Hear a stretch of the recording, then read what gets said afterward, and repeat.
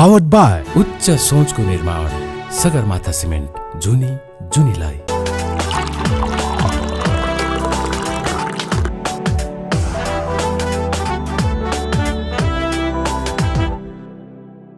Rise and shine everyone. Namaste. I am Shreya Karki and welcome to brand new episode of Chiya Guff. So Chiya Guff मा आज पनि मसँग मेरो साइडमा एकजना गेस्ट आइसक्नु भएको छ। आज विशेष चिया गफ चाहिँ अलिकति इन्फर्मेटिभ, अलिकति केही नलेजले परिपूर्ण र आज हामी धेरै कुरा सिक्न मौका पाउँछौँ किनभने हाम्रो संसारमा यति धेरै डाक्टर्सहरू हुनुहुन्छ, यति धेरै टर्म्सहरू युज हुन्छ त्यो सम्बन्धी लिएर कुन उहाँहरूले चाहिँ ट्रिट गर्नुहुन्छ, कसरी ट्रिट हुन्छ भनेर। त्यस्तै एउटा टर्म छ फिजियोथेरापिस्ट भन्ने हैन। फिजियोथेरापिस्टहरूले के गर्नुहुन्छ, हामीले फिजियोथेरापिस्टलाई कहिले भिजिट गर्ने र फिजियोथेरापिस्टले गर्ने कार्यहरू होल एज अ होल आज हामी यो चिया गफको यस श्रृङ्खलामा जान्नेछौँ। को हुनुहुन्छ होला भनेर गेस्ट गर्दै गर्नु लागि आजको हाम्रो गेस्टलाई म आउँछु, तर यो चिया ब्रेक पछि।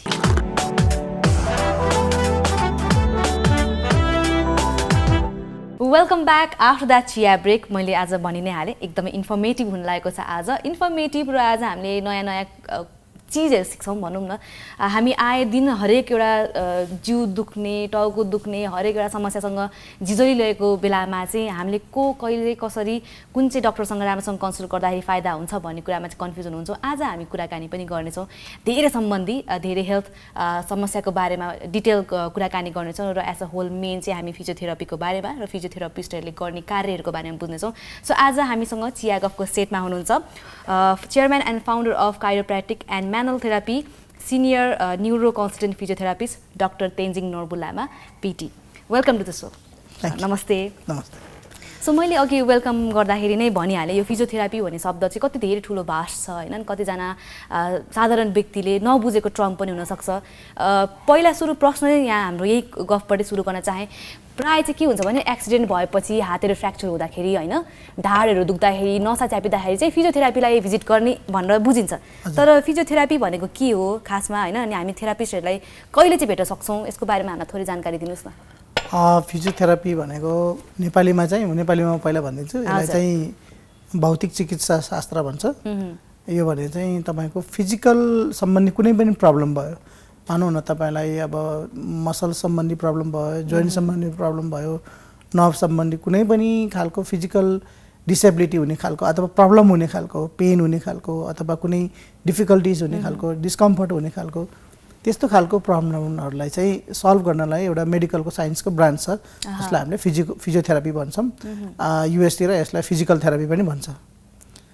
यो नेपालीमा चाहिँ भौतिक चिकित्सा, भौतिक भन्ने बित्तिकै फिजिकल भयो, चिकित्सा भन्ने बित्तिकै मेडिकल भयो, शास्त्र भन्ने बित्तिकै एजुकेसन भयो। सो यसले चाहिँ हाम्रो मेनली चाहिँ फिजिकल प्रब्लमसँग रिलेटेड कुराहरूलाई चाहिँ डिल गर्ने कारणले यसलाई फिजियोथेरापी भनिन्छ। सो हामीले चाहिँ अब कस्तो हुन्छ नि, एक्सिडेन्ट भएपछि फ्र्याक्चर भयो हात हैन, अब औषधि खाएर त्यो निको हुन्छ भन्ने सोच्छौँ। त्यसपछिको जुन एक्सर्साइज फलोअपलाई चाहिँ प्रायले ध्यान दिँदैनन् हैन। सो त्यस्तो बेलामा चाहिँ कसरी चाहिँ तपाईले चाहिँ आफ्नो बिरामीहरूलाई चाहिँ हुन्छ नि यो एकदमै नेसेसरी छ भनेर बुझाउनुहुन्छ? यो कस्तो हुन्छ नि, जस्तै फर एक्जाम्पल तपाईले एकदम राम्रो कुरा भन्नुभयो, हात फ्र्याक्चर भयो त्यसपछि डाक्टरले चाहिँ प्लास्टर लाएर अथवा उहाँलाई सर्जरी गरेर चाहिँ करेक्सन गरिदिनु भयो, त्यो पार्ट उहाँले एउटा पार्ट सकाउनु भयो, त्यसको ट्रिटमेन्ट भयो। तर त्यहाँ चाहिँ मिसिङ कम्पोनेन्ट के छ भन्दाखेरि उसको मसलको के हुन्छ, उसको मुभमेन्टको के हुन्छ, उसको फङ्सनको के हुन्छ भन्ने कुरा चाहिँ मिसिङ पार्ट हुन्छ। किनभने सर्जनले त्यो कामलाई चाहिँ एड्रेस गर्न पाउनुहुन्न, उहाँहरूले त अरू पेसेन्ट हेर्नुपर्छ। त्यो उसको फङ्सन ब्याक टु आउँछ कि आउँदैन। उसले राइट ह्यान्डले लेख्थ्यो भने पहिलाको जस्तै राइट ह्यान्डले लेख्न सक्छ कि सक्दैन, बाइक चलाउँथ्यो भने बाइक चलाउन सक्छ कि सक्दैन, उसको मसलको पावर त्यस्तै हुन्छ अथवा उसको जोइन्टको मुभमेन्ट त्यस्तै हुन्छ, उसको फिजिकल एपियरेन्स त्यस्तै हुन्छ। हो, यो कुरालाई चाहिँ एड्रेस गर्नलाई चाहिँ फिजियोथेरापीको रोल त्यसमा हुन्छ। ओके, सो यो चाहिँ तपाईँहरूको कुनै पनि मेडिकेसन होइन कि तपाईँहरूले चाहिँ प्रपरली नै त्यसको ट्रिटमेन्ट फरक तरिकाले गर्नुहुन्छ। र यो फिजियोथेरापीमा कतिवटा टाइप्सहरू छ र यो टाइप्सहरूले के कामहरू गर्छन्? हाम्रो अब फिजियोथेरापी एउटा ब्रोड टर्म भयो हैन। त्यसमा चाहिँ तपाईँको neurology, cardio respiratory and physiotherapy, sports medicine, अनि तपाईँको अर्थोपेडिक, पिडियाट्रिक, अन्कोलोजी, गाइनोकोलोजी, तपाईँको जेरियाट्रिक, कम्युनिटी बेस्ड रिहेबिलिटेसन, धेरैवटा ब्रान्चेस हुन्छ यसमा। हजुर, छोटकरीमा यी सबै ब्रान्चेसहरूले के कस्ता कार्य गर्छन् र कस्ता समस्या भएकालाई चाहिँ ट्रिट गर्छन् भनेर थोरै हामीलाई भनिदिनुस् न। जसरी हाम्रो मेडिकल साइन्समा हरेक मेडिकल साइन्सको जस्तै न्युरोलोजी कार्डियोलोजी सबै छ त्यसमा त्यही जस्तै फिजियोथेरापीको पनि आफ्नो त्यही पार्ट छ जस्तै अब तपाईँको न्युरोलोजिकल कन्डिसन मानौ पार्किन्सन डिजिज भयो स्ट्रोक भयो स्पाइनल कर्ड इन्जुरी भयो कुनै नर्भ रिलेटेड प्रब्लम भयो न्युरोलोजीले हेर्ने भयो पिडियाट्रिकमा जस्तै अब डिलेड डेभलपमेन्ट भयो सेरेब्रल पाल्सी भयो अटिजम भयो सो मेनी अरू प्रब्लम हुन्छ त्यो चाहिँ पिडियाट्रिकले हेर्ने भयो अनि त्यसपछि अब बुढेसकालमा हुने प्रब्लमहरू जस्तै जोइन्ट पेन धेरै मल्टिपल इन्डुरेन्स प्रब्लम फिजिकल अरू खालको प्रब्लमहरूलाई हेर्न जेरियाट्रिक भयो त्यस्तै वुमेन्स हेल्थ रिलेटेड जस्तै तपाईँको अब्स्टेट्रिक एन्ड गाइनेकोलोजिकल प्रब्लम जस्तै अब पिसाब चुहिने प्रब्लम होस् अथवा तपाईँ ब्याक पेनको प्रब्लम होस् अथवा प्रेग्नेन्सी इन्ड्युस धेरैवटा प्रब्लमहरू हुन्छ फिजिकलदेखि लिएर तपाईँको उहाँहरूको पर्फर्मेन्ससम्म सबै कुरा अब्स्टेट्रिक एन्ड गाइनेकोलोजिकल फिजियोथेरापिस्टले भन्ने इन अ वे मैले तपाईँलाई भन्न खोजेको नि मेडिकल साइन्समा जति जसरी ब्रान्चेसहरू छ त्यसमा पनि त्यही जस्तै यो फिजियोथेरापीमा पनि तपाईँको स्पेसलाइजेसन हुन्छ ब्रान्चहरू छ तपाईँको मास्टरमा स्पेसलाइजेसन हुन्छ हजुर अनि त्यसपछि पिएचडीमा पनि तपाईँको फर्दर स्पेसलाइजेसन हुन्छ सो यहाँले भन्नुभयो होइन अब धेरै थरीको चाहिँ समस्याहरूलाई चाहिँ तपाईँले आफ्नो तरिकाले डिल गर्नुहुन्छ र उहाँहरूलाई चाहिँ ब्याक टु नर्मल चाहिँ आउनलाई चाहिँ धेरै हेल्प गर्नुहुन्छ भन्नुभयो होइन सो तपाईँको ट्रिटमेन्टको प्रोसेस चाहिँ कस्तो हुन्छ र अब अरू डक्टरले त औषधिहरू रेकमेन्ड गर्नुहुन्छ त्यही अनुसार सबै फलोअपहरू हुन्छ होइन यहाँहरूको अब औषधि त छैन नि त सबै तपाईँहरूले त त्यो फिजिकल एक्सर्साइजहरू भनौँ अथवा व्यायामहरूले थ्रु नै पोसिबल भइरहेको हुन्छ सो यहाँहरूले चाहिँ कसरी त्यो प्रब्लम एड्रेस गरेर कसरी ट्रिट गर्नुहुन्छ आफ्नो फिजियोथेरापिस्टबाट चाहिँ हजुर अब मेनली पेसेन्टहरूको सबभन्दा पहिला तपाईँको पेसेन्टलाई कन्सल्टेसन हुन्छ कन्सल्टेसन भनेको अब तपाईँको स्पेसलाइज पर्सनले नै कन्सल्टेसन गर्छ जस्तै पिडियाट्रिक प्रब्लम हो कि पहिला हामीले सेग्रिगेट गर्नुपर्छ कुन खालको प्रब्लम हो तर जनरल अब सबै ठाउँमा सबैजना स्पेसलाइजेसन हुन्छ भन्ने हुँदैन त्यस कारणले अब जस्तै मानौँ न एउटा ब्याचलर अफ फिजियोथेरापिस्टले जसले चाहिँ प्रब्लम ह्यान्डल गरिरहेको छ उसले ओभरअल हेर्नुपर्ने हुन्छ तर त्यो चाहिँ कसरी अब उसले त्योभन्दा माथिको फर्दरको कन्सल्टेसन चाहियो भने हि क्यान डु होइन सबभन्दा पहिला हामीले सबभन्दा एसेसमेन्ट नै हो फिजिकल एसेसमेन्ट नै गर्छौँ हामीले पेसेन्टको मुभमेन्ट कस्तो छ पेसेन्टको पर्फर्मेन्स कस्तो छ एक्टिभिटिज अफ डेली लिभिङ कस्तो छ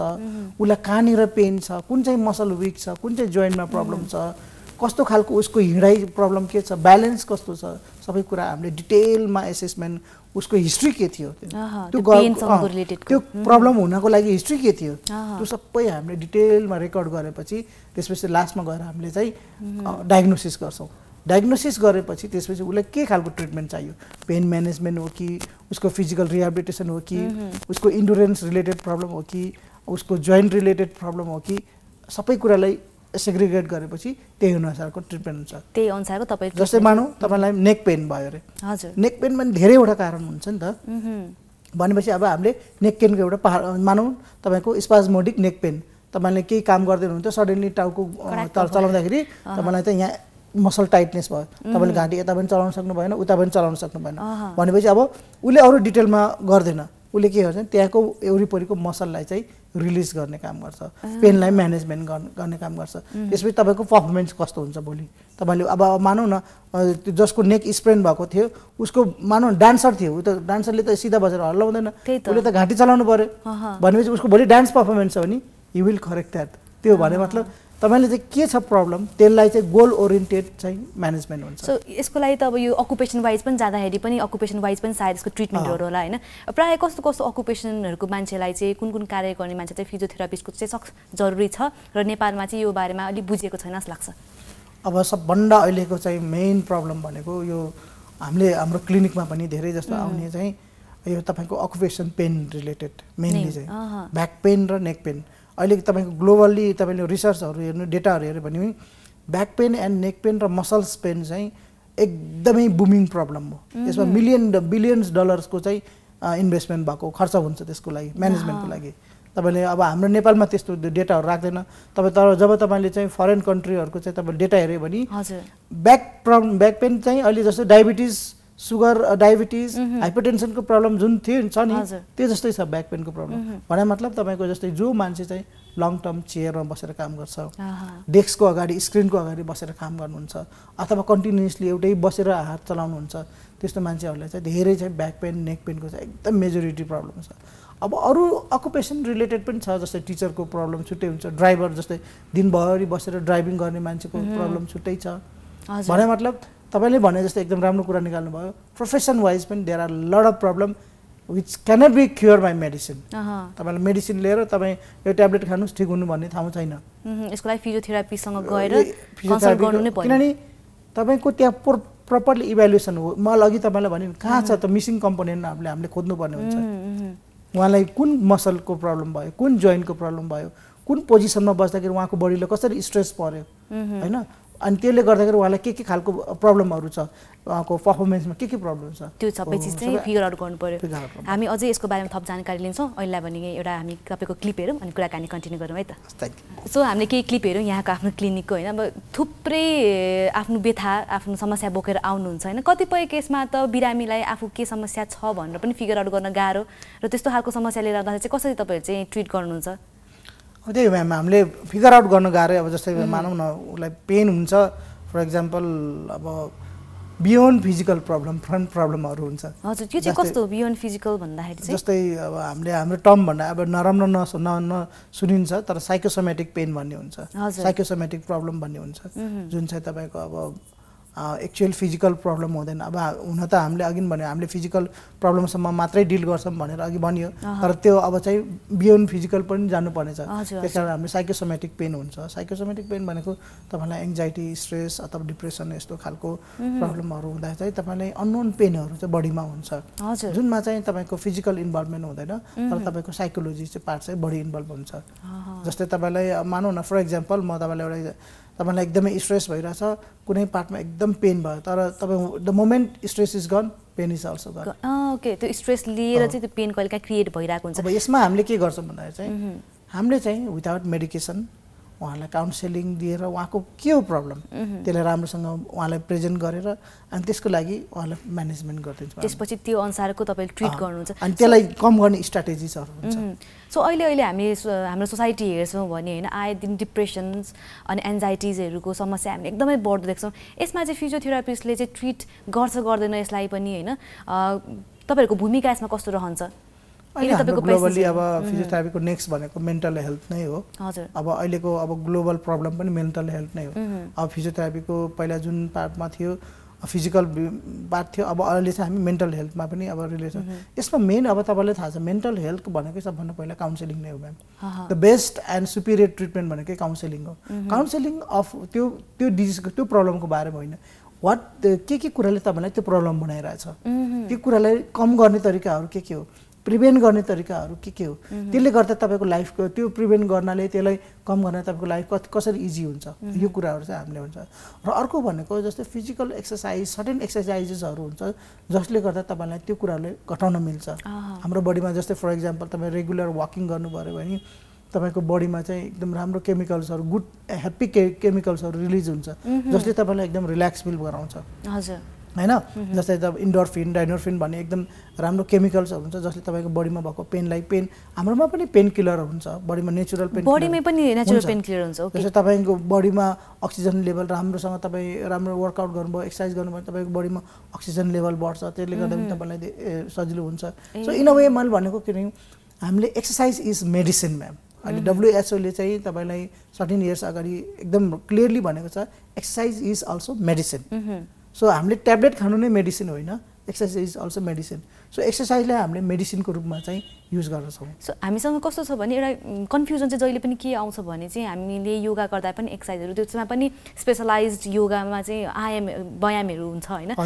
त्यसमा एउटा फिजियोथेरापीले दिनुभएको सर्टेन ट्रिटमेन्टको एक्सर्साइजमा चाहिँ के फरक छ? अब हेर्नुस्, अब तपाईले योगा भनेको तपाईको एउटा सधैँ योग पोजिसनहरू हुन्छ, पोस्चर्सहरू हुन्छ। तपाईँ मानौँ न अब जस्तै फर एक्जाम्पल हलासन, वृक्षासन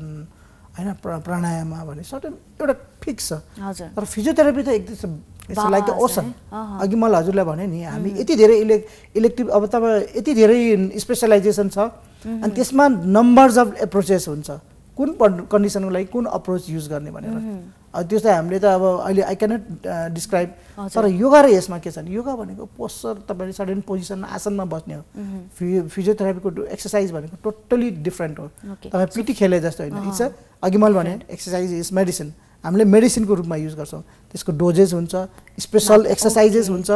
त्यसको कति दिन गर्ने, कसरी गर्ने, र के को लागि गर्ने भने टार्गेटेड हुन्छ त्यसपछि फेरि अर्को फलोअप प्रोग्रेसिभ हुन्छ सो एक्सर्साइज यसमा मिसेको छ तर एक्सर्साइज मात्रै होइन फिजियोथेरापी भनेको चाहिँ पटक्कै होइन ओके सो मैले पनि एकदम क्लियर एन्सर पाएँ होइन कन्फ्युजन कति धेरै थियो मेरो पनि मनमा सो अब एउटा फरक पाटो छ होइन जस्तो एउटा प्रेग्नेन्ट वुमनको बारेमा नि हामी कुरा गर्छौँ फिजियोथेरापीलाई भेट्दैन त्यो बेलामा भनेर तर त्योभन्दा अगाडि एउटा ब्रेक लिउँ अनि कुराकानी कन्टिन्यू गरौँ है त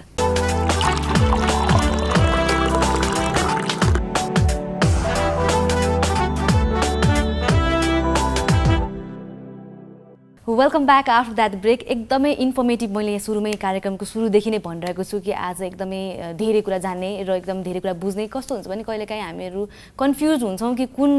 कन्सल्टेन्टसँग चाहिँ गएर चाहिँ कुन तरिकाले ट्रिट गर्ने भनेर सो आज हामी धेरै रोग र यसको उपचारको बारेमा कुराकानी गर्दैछौँ once again welcome to the so sir यहाँसँग कुराकानी फेरि कन्टिन्यू गरौँ होइन मैले अघि यहाँलाई भनिहालेँ जुन प्रेग्नेन्ट वुमनकोमा पनि तपाईँहरूको फिजियोथेरापिस्टहरूले गरिने केही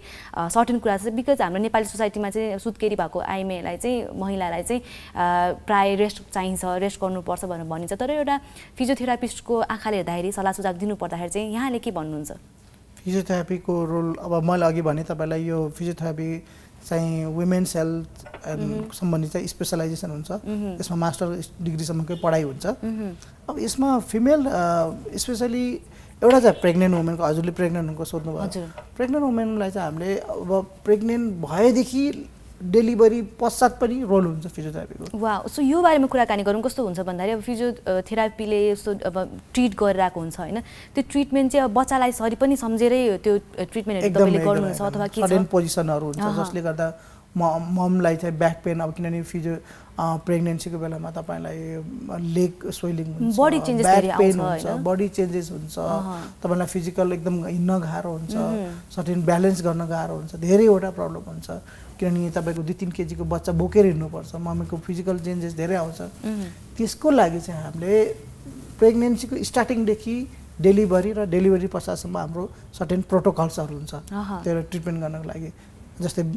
इडिमाको लागि छुट्टै हुन्छ ब्याक पेनको लागि छुट्टै हुन्छ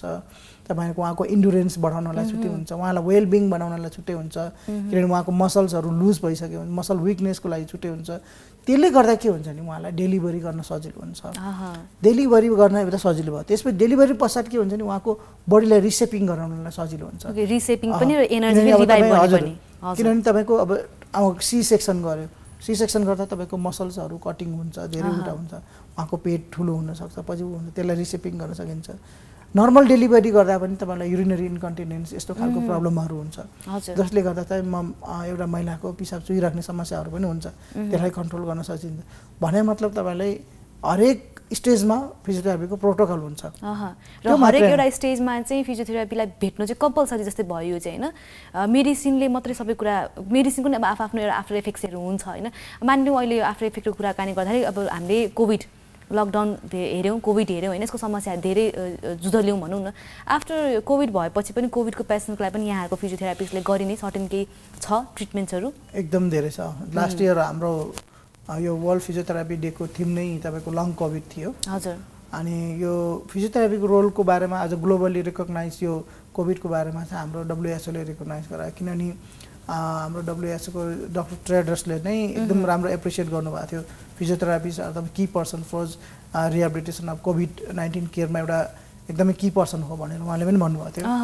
भने मतलब किनभने कोभिड पश्चात हाम्रो अब एउटा कार्डियो रेस्पिरेटरी फिजियोथेरापी हुन्छ स्पेसलाइजेसन हुन्छ यसमा पनि यसमा चाहिँ के हुन्छ नि तपाईँको पेसेन्टलाई चाहिँ लङ्सको प्रब्लममा हामीले हेर्दा चाहिँ लङ्समा मात्रै कोभिड भएको देखिन्छ त्यसले ओभरअल प्रब्लम बनाएको हुन्छ तपाईँलाई हजुर अब जस्तै बच्चा एउटा सास लिन गाह्रो हुन्छ अर्को पर्सनको इन्डुरेन्स कम भएको हुन्छ हिँड्न यताउता गर्न एकदम थकाइ लाग्ने बढी हुन्छ जोइन्ट पेनको प्रब्लम हुन्छ होइन उहाँहरूको वेलबिङनेस कम हुन्छ त्यसलाई एड्रेस गर्ने अर्को भनेको तपाईँको आइसियुमा बेड रिडन भएको पेसेन्टलाई छुट्टै रोल हुन्छ किनभने उहाँहरूलाई कोभिड भएको पेसेन्टहरूलाई चाहिँ तपाईँ सास लिन गाह्रो भएको हुन्छ त्यही साथसाथै न्युमोनिया पनि भएको हुन्छ किनभने म्याक्सिमम केसमा कोभिडमा तपाईँको न्युमोनिया पनि हुन्छ नि त त्यसलाई प्रिभेन्ट गर्नलाई चाहिँ आइसियु फिजियोथेरापी म्यानेजमेन्ट छुट्टै रोल भएको हुन्छ जसले गर्दा चाहिँ पेसेन्टलाई चाहिँ पोजिसनहरू चेन्ज गर्नदेखि लिएर ब्रिदिङ इजी गराउनेदेखि लिएर एयर इन्टेक सजिलो बनाउनेदेखि लिएर धेरैवटा रोल हुन्छ सो यो सबै कुरालाई चाहिँ कोभिडको बेलामा चाहिँ फिजियोथेरापी फिजियोथेरापीको धेरै रोल देखियो। हजुर, सो भनेपछि फिजियोथेरापिस्ट त हरेक एउटा हस्पिटलमा हरेक एउटा ठाउँमा चाहिँ हुन नैसर्गिक हरेक एउटा मान्छेलाई कुनै एउटा समस्या पर्छ नि त्यसको आफ्टर इफेक्टमा आउने रिजल्टको लागि समाधान पनि फिजियोथेरापीसँग त हुने भयो। सो अहिलेको लागि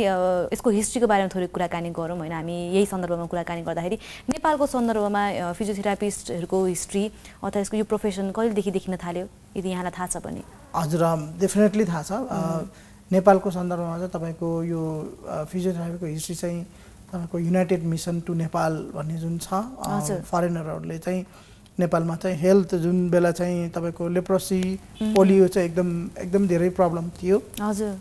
त्यो बेलामा चाहिँ फिजियोथेरापीको रोल त्यतिखेर नेपालमा चाहिँ स्टार्ट भएको हो। हजुर, त्योभन्दा अगाडि अब जुन अलिअलि थोरै अब पहिला जुन विगतमा अब राज खानदानमा स्ट्रोकहरू हुँदाखेरि चाहिँ अब उहाँहरूले फिजियोथेरापिस्ट विदेशबाटै झिकाएर गराउनुहुन्थ्यो, तर त्यो चाहिँ अब जनरल पब्लिकको लागि भएन। तर जनरल पब्लिकको रूपमा चाहिँ फिजियोथेरापी चाहिँ तपाईँको पोलियो र लेप्रोसीको बेलादेखि चाहिँ बढी भएको हो, जहाँ चाहिँ फरेनरहरू फिजियोथेरापिस्टहरू आएर नेपालको हेल्थ प्रोफेसनल जस्तै सिएमए अनमी नर्सहरू जस्तोलाई ट्रेनिङ गराएर सर्टेन महिनाको ट्रेनिङ गराएर अथवा इन्डियामा ट्रेनिङमा पठाएर उहाँहरूलाई चाहिँ फिजियोथेरापिस्टको एडको रूपमा चाहिँ युज गरेको थियो। त्यो चाहिँ तपाईँको लगभग 70s 80s को बेलाको कुरा हो। तर जब 80s को बेलामा जब फिजियोथेरापीको पनि निड एकदम नेपालमा देखिन थाल्यो त्यतिखेर चाहिँ तपाईँलाई यो टिचिङ हस्पिटलमा चाहिँ डिप्लोमा लेभलको पढाइ हुन्थ्यो। डिप्लोमा भनेको चाहिँ आफ्टर एसएलसी 3 इयर्स त्यो पढाइ हुन्थ्यो, तर आफ्टर सर्टेन ब्याचेस त्यो पनि बन्द भयो। हजुर, त्यो बन्द भएपछि नेपालमा फिजियोथेरापी प्रोडक्सन लगभग जेरो भयो म्याम। त्यसपछि लगभग 2010 सम्म चाहिँ जेरो नै भयो। 2010 नभन् 2004 सम्म चाहिँ 2000 सम्म चाहिँ जेरो नै भयो, किनभने 2000 पछि काठमाडौँ युनिभर्सिटीले चाहिँ डिप्लोमा लेभलको पढाइ सुरु गर्यो धुलिखेल मेडिकल इन्स्टिट्युटमा, जसमा चाहिँ डिप्लोमा लेभलको सुरु पढाइ भयो। त्यसपछि 2010 पछि चाहिँ तपाईको ब्याचलर लेभलको पढाइ सुरु भयो नेपालमा। हजुर, अहिले 2022 सम्म आउँदाखेरि चाहिँ नेपालमा धेरैवटा ठाउँमा चाहिँ अहिले ब्याचलर लेभलको पढाइ हुन्छ, तर मास्टर चाहिँ अझै छैन। मास्टर स्टिल वेटिङमा छ, किनभने हामीसँग त्यो लेभलको मास्टरलाई पढाउने लेभलको मेन पावर अहिले बल्ल अब जस्तै काठमाडौँ युनिभर्सिटीमा नम्बर अफ प्रोफेसर एसोसिएट प्रोफेसरहरू र पिएचडी डिग्री होल्डरहरू हुनुहुन्छ। त्यसको लागि मेन पावर चाहिन्छ, नत्र बाहिरबाट झिकाउन गाह्रो हुन्छ। मेन पावर नभइकन त्यो पढाइ गराउन गाह्रो हुन्छ। अब सायद चाँडै अब काठमाडौँ युनिभर्सिटीले मास्टरको पढाइ सुरु गर्छ। अब यो राम्रो कुरा हो कि अब हाम्रो ब्याचलर लेभलको पढाइ चाहिँ नेपालमै धेरै ठाउँमा हुन्छ, जस्तै तपाईँको काठमाडौँमा केएमसीमा हुन्छ, धुलिखेलमा हुन्छ, तपाईँको पोखरा युनिभर्सिटीमा हुन्छ, त्यस्तै विराट मेडिकल कलेज धेरैवटा ठाउँमा चाहिँ अहिले चाहिँ सुरु भएको छ। जुन मेडिकल काउन्सिलले चाहिँ मेडिकल एजुकेसन काउन्सिल छ, चिकित्सा आयोग छ, जसले चाहिँ यतिभरि 120 वटा सिट चाहिँ कन्फर्म गरेको छ। नेपालभरि चाहिँ पढाइलाई 120 वटा सिट चाहिँ कन्फर्म गरेको छ। ओके, सो त्यो भनेको नि बिस्तारै डेभलपमेन्ट भइरहेको छ होइन, राम्रो भइरहेको छ र बिस्तारै मास्टर डिप्लोमा लेभलको पढाइ पनि कन्टिन्यू अझै पनि सिटिभिजीले चाहिँ गरेकै छ, कन्टिन्यू नै गरेको छ। सो यो धेरै राम्रो कुरा भयो होइन, 2010 देखि अहिलेसम्म आउँदाखेरि यति धेरै प्रोग्रेस हुनु भनेको एकदमै राम्रो कुरा हो। हामी फेरि एउटा छोटो क्लिप हेरौँ अनि कुराकानी कन्टिन्यू गरौँ है त। सो यहाँ हामीले एउटा क्लिप हेरौँ होइन, यो क्लिपमा चाहिँ एउटा बल देखाइएको छ। यो बलको ट्रिटमेन्ट चाहिँ कसरी हुन्छ, यो बललाई के भन्छ अनि कुन चाहिँ समस्या हुँदा चाहिँ यस्तो खालको ट्रिटमेन्ट लिन्छ? यसमा लगभग 300 वटा एक्सर्साइज हुन्छ म्याम। यो बलमा? ओके, यो बललाई चाहिँ हामीले स्विस बल अथवा फिजियोथेरापी बल, जिम बल पनि भन्छौँ, आफ्नो ठाउँ अनुसार छ। यसमा बेसिकली के छ नि, न्युरोलोजिकल केसहरूलाई यसमा ट्रिटमेन्ट गरिन्छ, बच्चा र न्युरोलोजिकल केसहरू। अब यो यति धेरै ट्रिटमेन्ट छ, म तपाईँलाई अब त्यो चाहिँ हुन्छ, तर यो ब्याक पेनको लागि पनि युज हुन्छ, प्रेग्नेन्सी वुमेनको लागि पनि युज हुन्छ, तपाईँलाई कार्डियो रेस्पिरेटरी प्रब्लम भएको मान्छेहरूलाई पनि युज हुन्छ। किनभने यसको मेन पर्पस भने चाहिँ तपाईँलाई बडीलाई चाहिँ सर्टेन ब्यालेन्स गराएर त्यसपछि उसको मुभमेन्ट र उसको मसल्सहरू जुन हाम्रो प्रब्लम भएको छ र उसको ब्रेनलाई चाहिँ स्टिमुलेट गर्नको लागि, जस्तै फर इक्जाम्पल तपाईँको भेस्टिबुलर बल पनि भन्छ यसलाई। भेस्टिबुलर किन भन्छ नि, तपाईँको जसलाई ब्यालेन्स प्रब्लम छ, मानव हाम्रो चाहिँ बडीमा चाहिँ ब्रेनमा चाहिँ एउटा ब्यालेन्स गर्ने पार्ट हुन्छ, त्यो इफेक्ट भएको पेसेन्टलाई त्यो युज गरेर चाहिँ ट्रिटमेन्ट गरिन्छ। सो यो त म्याजिक बल भने जस्तो रहेछ। म्याजिक बल हेर्दाखेरि तपाईँहरूलाई एउटा सिम्पल बल देखिन्छ,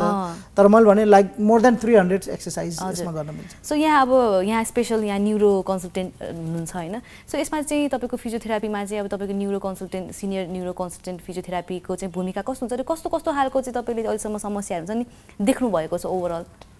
अब म हामी न्युरोमा अब न्युरो स्पेसलाइजेसनमा भएको जति न्युरो रिलेटेड सबै हेर्छौँ हामीले जस्तै न्युरोप्याथिक पेन तपाईँलाई मानौँ न फर इक्जाम्पल तपाईँलाई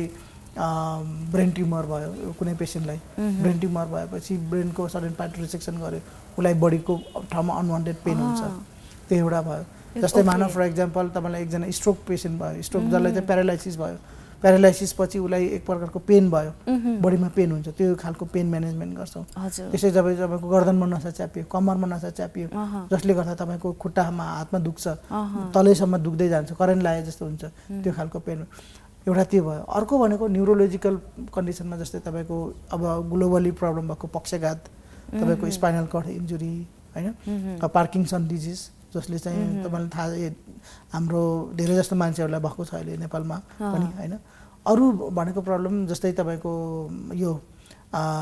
इन्जुरी सडकमा दुर्घटना भएर चाहिँ ब्रेन इन्जुरी भएको होइन अब धेरैवटा जिउमा धेरैवटा इन्जुरी भएपछि उनीहरूलाई फेरि ब्याक टु नर्मल ल्याउनु गाह्रो हुन्छ त्यस्तो खालको भयो so in a way like all kind of neurological problem तपाईँको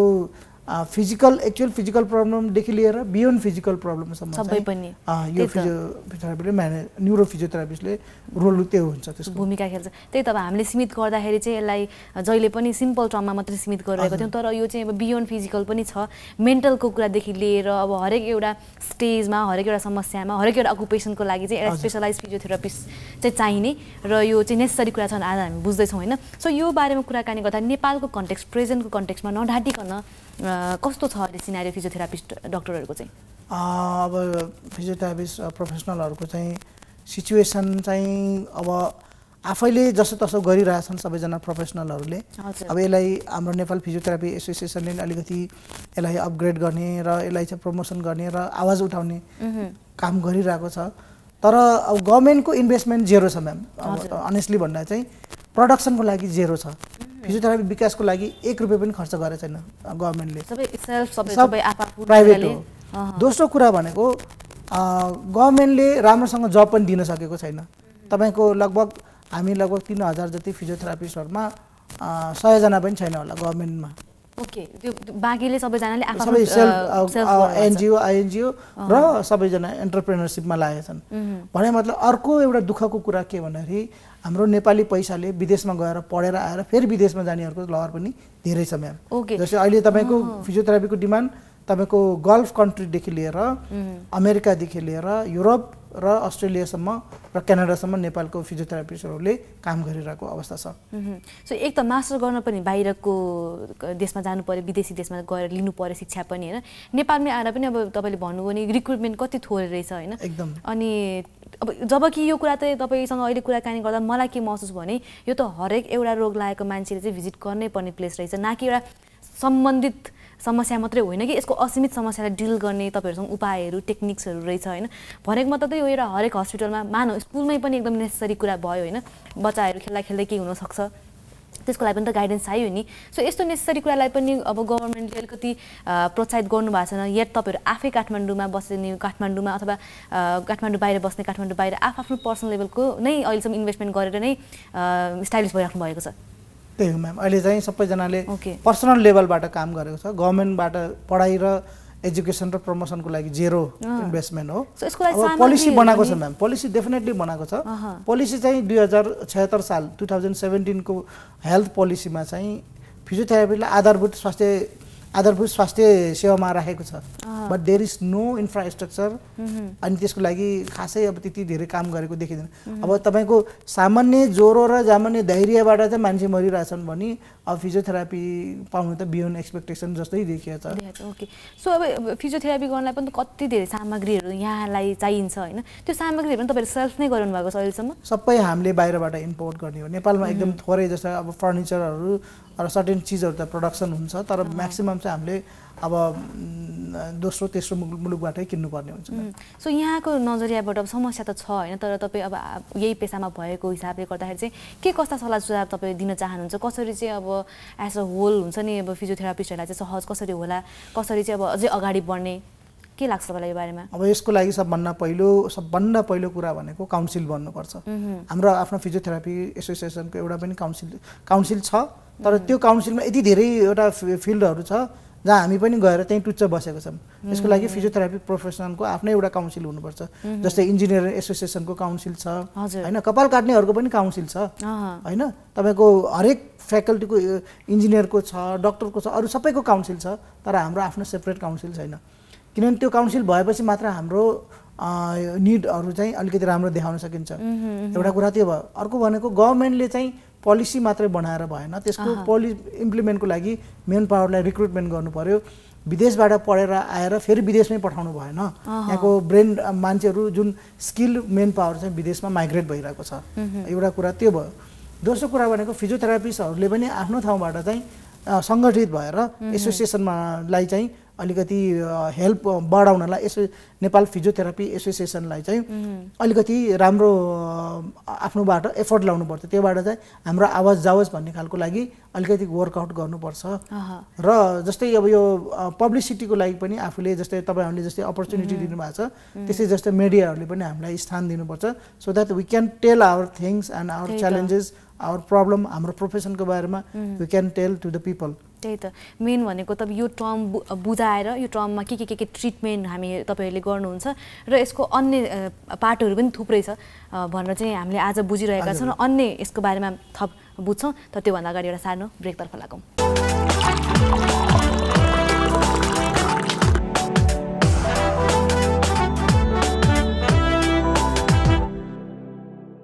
welcome back after that brake. आज मलाई चाहिँ एकदम अवेकनिङ एपिसोड भइरहेको छ पर्सनली। यहाँ धेरैजना अडियन्सले पनि पक्कै नै धेरै कुरा सिकिराख्नु भएको छ। एक त अवेर हुँ र अवेक पनि हुँ सँगसँगै होइन, हरेक एउटा टर्मसँग। Welcome back to so sir. एकदमै तपाईँले आफ्नो यति धेरै वर्षको एक्सपिरियन्सहरू बुझेको कुरा हामीलाई बुझाउँदै हुनुहुन्छ। एकदमै फ्रुटफुल एपिसोड भइरहेको छ मलाई चाहिँ होइन। सो अब मलाई कति धेरै क्युरियोसिटी छ कि त्यो हुन्छ नि, मलाई के चाहिँ सोध्नु जस्तो भइरहेको छ। मलाई एउटा सोध्न एकदमै मन लागेको चाहिँ पेडियाट्रिक्स भन्नुभयो यहाँले, पेडियाट्रिक्स फिजियोथेरापी पनि हुन्छ भनेर। यसमा के पर्छ, यहाँले चाहिँ कसरी बच्चाहरूको चाहिँ कुन समस्यालाई बेसी एड्रेस गर्नुहुन्छ र नेपालको कन्टेक्स्टमा यो स्पेसल यो क्षेत्रमा चाहिँ के समस्या छ नेपालको केसमा काम गर्दाखेरि चाहिँ? पेडियाट्रिक फिजियोथेरापी भनेको चाहिँ एउटा स्पेसलाइजेसन नै हो। यसमा पोस्ट ग्रेजुएट पछि बल्ल आफूले पेडियाट्रिक फिजियोथेरापिस्ट भन्न पाइन्छ। अब यसमा चाहिँ तपाईँको मेनली चाहिँ पेडियाट्रिक प्रब्लममा हुने जस्तै सेरेब्रल पाल्सी, मस्तिष्क पक्षघात भयो, अटिजम भयो, अनि डिलेड डेभलपमेन्टल प्रब्लम भयो, आइसियुमा हुने बच्चा, प्रिटर्म बच्चाहरू भयो, लो वेट बर्थ भयो, तपाईँ आइसियुमा भेन्टिलेटेड भएको बच्चाहरू भयो, अनि जस्तै निमोनिया भएको बच्चाहरू भयो, फिजिकल प्रब्लम पर्फर्मेन्स गर्न नसक्ने, किनभने नर्मल स्कुलमा पनि त्यही बच्चाले अर्को बच्चाले फिजिकल पर्फर्मेन्स राम्रो गरिरहन्छ, उसले किन भएन भन्ने कुराहरू हुन्छ। So in a way like pediatric related all problem, physical and beyond physical and learning problem, यो सबैलाई एड्रेस गर्नलाई चाहिँ पेडियाट्रिक फिजियोथेरापी हुन्छ। खाली बच्चालाई चाहिँ उसलाई चाहिँ त्यो सेरेब्रल पाल्सी हेरे भएको बच्चालाई अथवा अरू मात्रले होइन, धेरैवटा प्रब्लम हुन्छ बच्चाहरूमा। धेरैवटा जसरी ठुलो मान्छेहरूमा प्रब्लम हुन्छ त्यसरी नै बच्चाहरूमा पनि धेरैवटा प्रब्लम हुन्छ। त्यसलाई चाहिँ अब बच्चाकोलाई नै ह्यान्डल गर्नलाई स्पेसल स्किल भएकै मान्छे चाहिन्छ त्यसको लागि। जस्तै मैले न्युरोलोजीमा मास्टर छ, मैले बच्चालाई हेर्न गाह्रो हुन्छ मलाई। त्यसको त्यो फर्मेटहरू, त्यसको अप्रोच गर्ने तरिकाहरू र त्यसमा लाग्ने टेक्निक्सहरू टोटली डिफ्रेन्ट हुन्छ। त्यो भयो। अहिले नेपालमा चाहिँ अब बेसिकली नेपालमा बच्चाहरूको चाहिँ सेरेब्रल पाल्सी एउटा मेजर प्रब्लम छ। अरू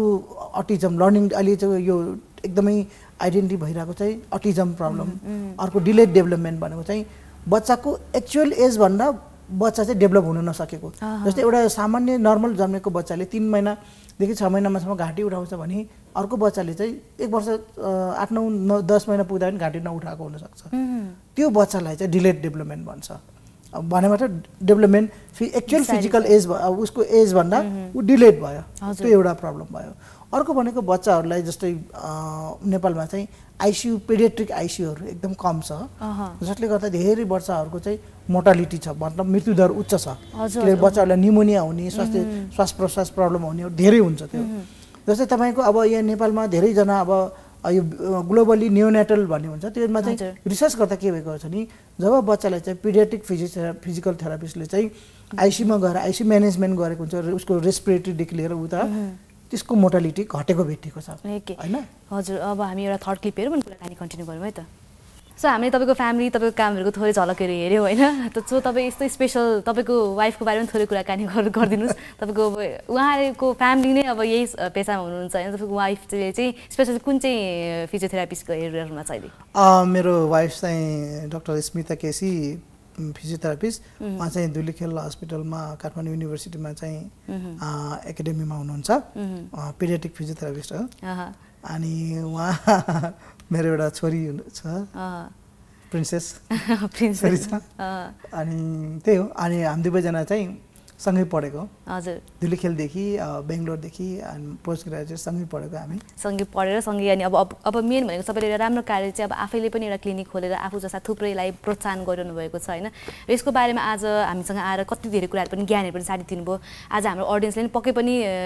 समस्या केही उहाँहरूसँग छ भने पनि यो ठाउँमा जानुपर्ने रहेछ भनेर एउटा राम्रो एउटा गाइडेन्स चाहिँ पाउनुभयो होइन सो यदि यहाँलाई भिजिट गर्नु पर्यो अथवा यहाँसँग चाहिँ परामर्श लिनु पर्यो भने चाहिँ कहाँ हामी तपाईँलाई भेट्न सक्छौँ यो बारेमा थोरै भनिदिनुहोस् मेरो त म कार्यरत चाहिँ हामीले काइरोप्र्याक्टिक एन्ड म्यानुअल थेरापी सेन्टर त्रिपुरेश्वरमा जुन पासपोर्ट अफिसको छेउमा छ त्यहाँ चाहिँ सेकेन्ड फ्लोरमा छ म कार्यरत छु म र मेरो टिम हजुर हाम्रो ठुलो टिम छ त्यहाँ चाहिँ हामीले चाहिँ अर्थोपेडिक स्पोर्ट्स इन्जुरी न्युरोलोजी र अरू लगायत फिजियोथेरापीको सर्भिस दिन्छौँ हजुर त्यहाँ चाहिँ मलाई म विगत लगभग 7 वर्षदेखि कार्यरत छु आफ्नै म चाहिँ एक इन्डिपेन्डेन्ट मेरो सिङ्गल क्लिनिक चलाएर कहिले पनि बसिनँ म चाहिँ ग्रुपमा मल्टी स्पेसिलिटी फिजियोथेरापिस्टहरूसँग काम गर्दैछु जहाँ चाहिँ अर्थोपेडिक कार्डियो न्युरो भनेर हामी ग्रुप छ जसले चाहिँ हामीले चाहिँ सर्भिस दिइरहेछौँ र साथसाथै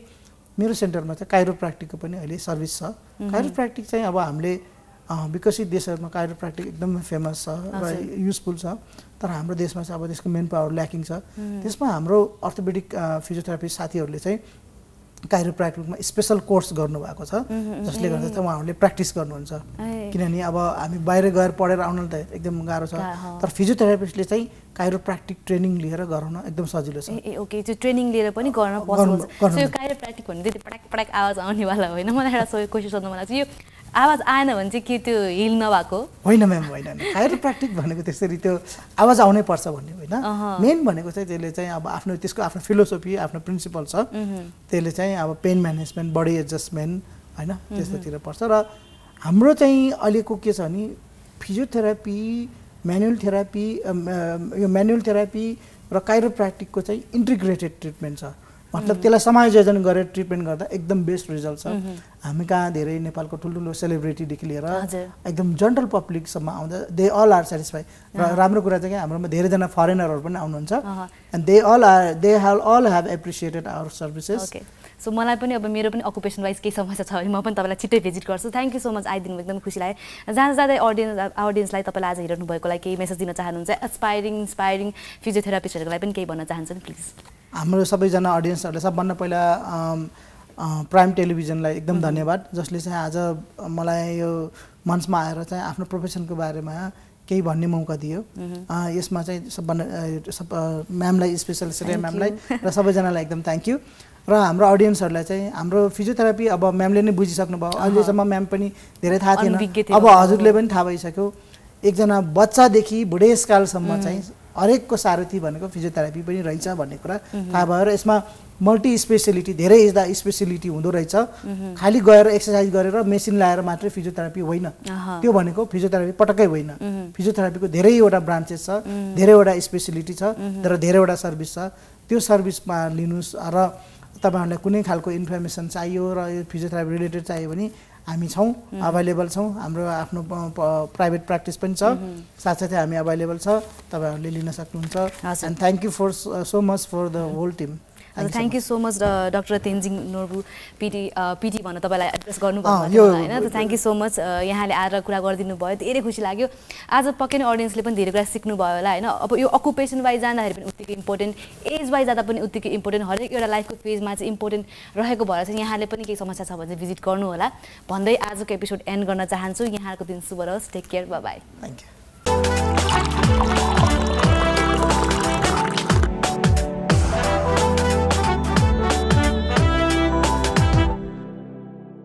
पावर्ड बाय उच्च सोचको निर्माण सगरमाथा सिमेन्ट जुनी जुनीलाई